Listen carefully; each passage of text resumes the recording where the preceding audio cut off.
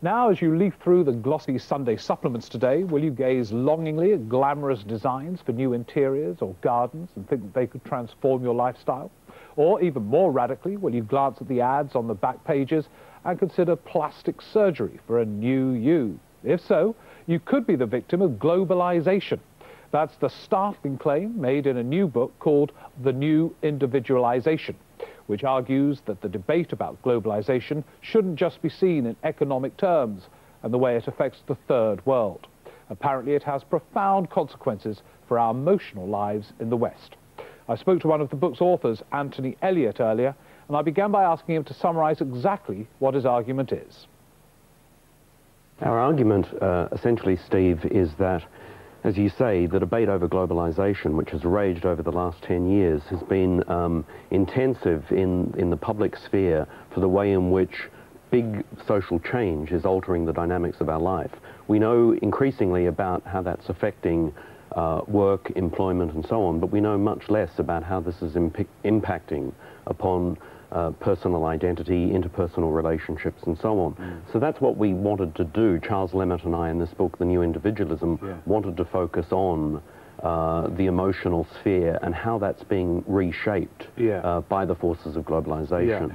And you refer to some fascinating individual examples, one of them being one of the great sort of newspaper-obsessed themes of the moment, cosmetic surgery. And you go through a sort of some examples of this, individual examples of how, in a way, globalization has made it more possible and therefore more of an obsession with some people. I suppose one of the questions to arise from this is, you describe this as the costs of globalization. I mean, isn't it a great thing that people, if they want to, can go over to Africa or wherever to get it done more cheaply? Otherwise, they wouldn't have the chance.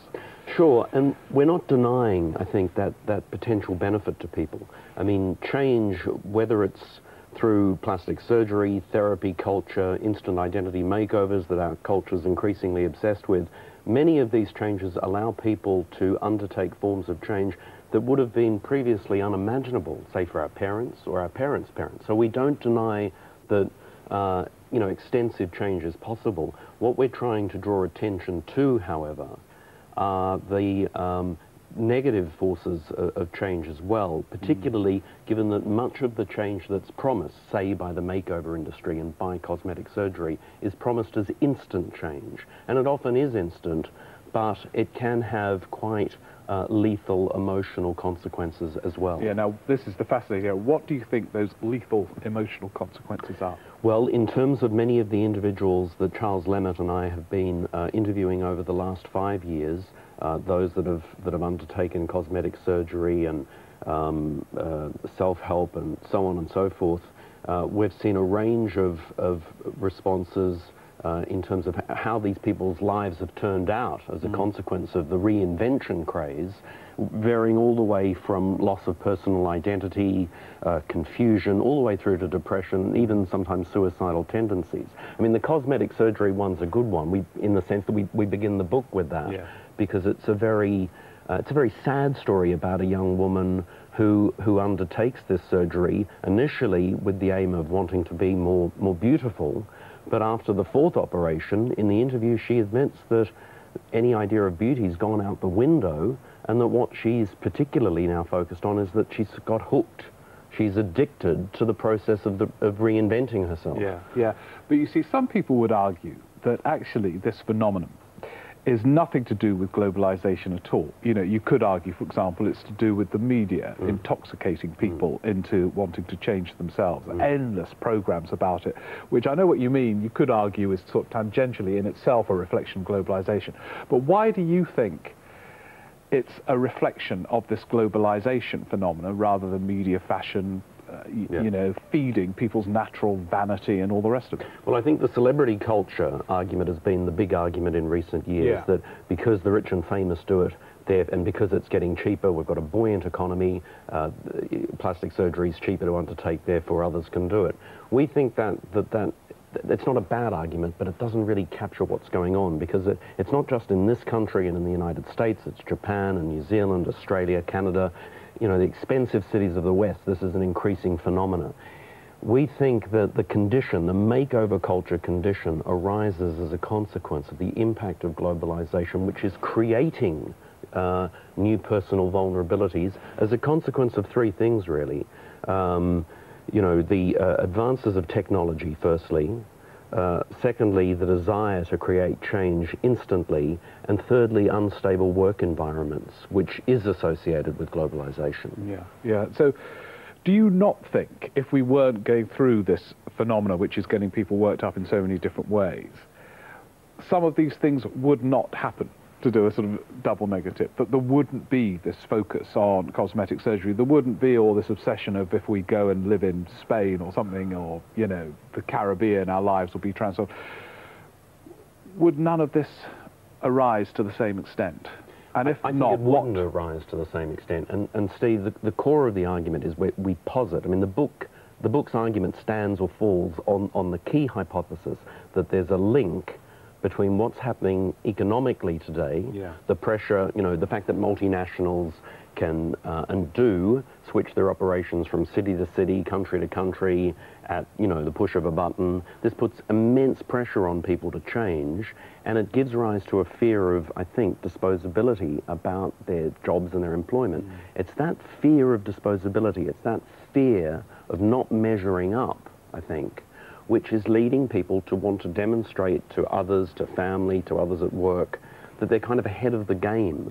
So that the reinvention craze is actually about saying to people, you know, look, I am a global player, I can undertake instant change, and, you know, I'm going to keep ahead of these large-scale economic forces. I mean, it's clearly, potentially, if your assessment's right, very threatening, traumatic, all this change. And what do you think the consequences are in terms of social implications? Well, one of the things that we're not saying in the book, you know, I've been very struck by the interviews that we've conducted. We're not saying that people are just having the wool pulled over their eyes. We're not saying that people are kind of cultural dopes. In fact, one of the interesting things about both surgery and therapy and self-help literature, it emerges from the stories we tell in the book. You know, these are intelligent people that are doing their homework on who they want to go and see. Of course, globalization does make more information available as well. I mean, so that's right. But know what they're doing. Nonetheless, there seems to be a disjunction between what's promised within the sphere of, say, the economy, that, you know, you can now, you know, have instant transformations of capital from San Francisco to Sydney at the push of a button, or instant transformations in digital technology. Our argument is it doesn't work so well with instant transformation of the emotions. The emotions aren't skilled workers, and to believe that, you know, just through one, you know, makeover, that's going to change your emotional disposition to the world around you is naive.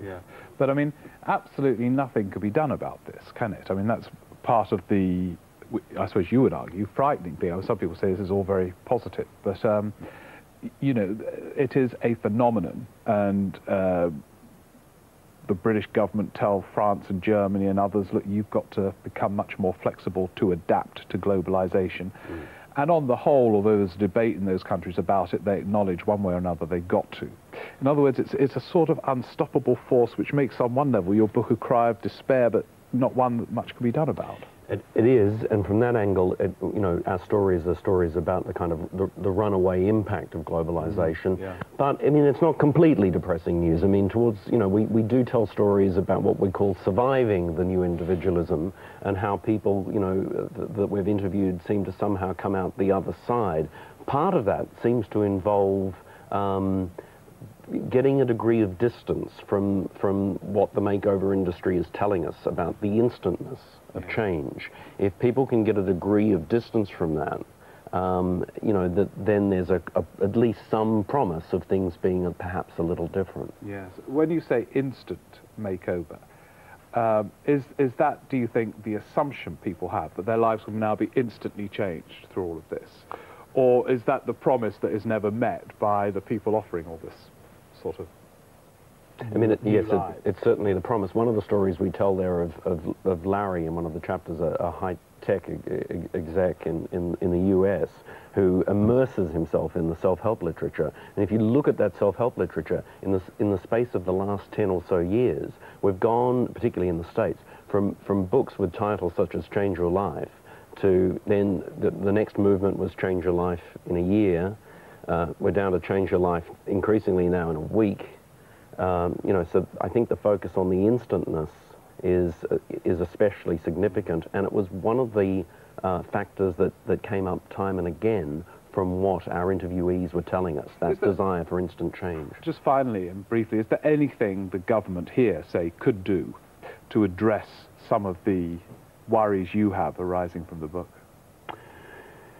Well, I certainly think that we need, from one angle, we believe, Charles Lemmet and I believe, that this book is partly a kind of a story about the untold, the unseen aspects of globalization. It's sort of the globalization 2 debate, as it were, that we now need to have. I would like to see a debate focused on kind of emotional literacy of people in respect to these issues, which makeover culture, therapy culture, speed dating, compulsive consumerism. These issues are often presented as being somewhat trivial. Sometimes people say, well, it's sort of harmless fun. I think our book shows that that's not the case, that there are bigger social issues here to be concerned with. And I think the first thing we need to do in this country is have a serious political debate about it. And educate people to be equipped and ready more to address these consequences. Really interesting dimension on this whole globalization debate, Anthony Elliott. Thank you very much indeed for coming in and talking about it. Thank you.